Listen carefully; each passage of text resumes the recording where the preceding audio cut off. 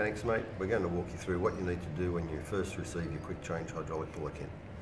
With the cylinders, they'll come fitted with a factory fitted coupling. What you need to do is you need to replace them with the couplings that we supply you. How you do that is you need to hold the cylinder horizontally with the fitting vertically.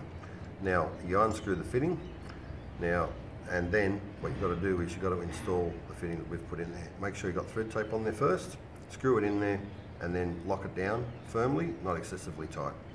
The reason why we do it horizontally like this is we don't want any oil coming out of the cylinder, and we want to minimise how much air is going into the system, because what we have to do next is we need to bleed the air out of the cylinder. Again, same thing for both cylinders and also for the hose.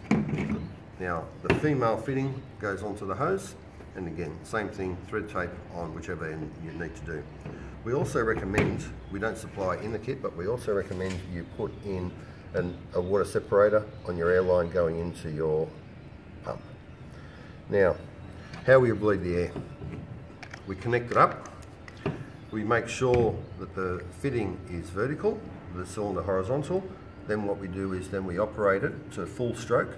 That way we fill it all up with oil, and then what we do is then we drain it back, and the air will go through the hose and into the pump tank. Okay, let's do it.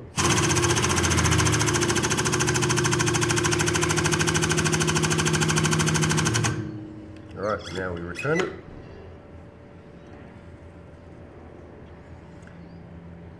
Now all that air should have gone into the tank. Well, what we do is I recommend you do it a couple of times just to ensure that it is done properly, and make sure you do it for both cylinders. Alright, what else you will receive in the kit is our coupling. These cylinders will come with a plastic collar on there to stop the thread from getting damaged. Unscrew that off, and then what you do is you screw on our coupling. Now, we recommend you screw it on fully first to make sure there's no issues. Alright, that the threads haven't been damaged in any way during transport or anything like that. Make sure that it goes home. Once it is home and you know that it's fine, what you do, unscrew it, get a bed of Loctite or some other brand of thread locker, put it on the thread, then screw it all the way home. Do that for both cylinders.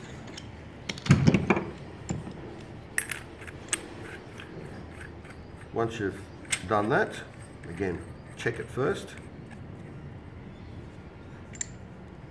Then once it goes home, then come in, again put your thread locker or Loctite on there to hold it on properly. Alright, now your system is ready to go.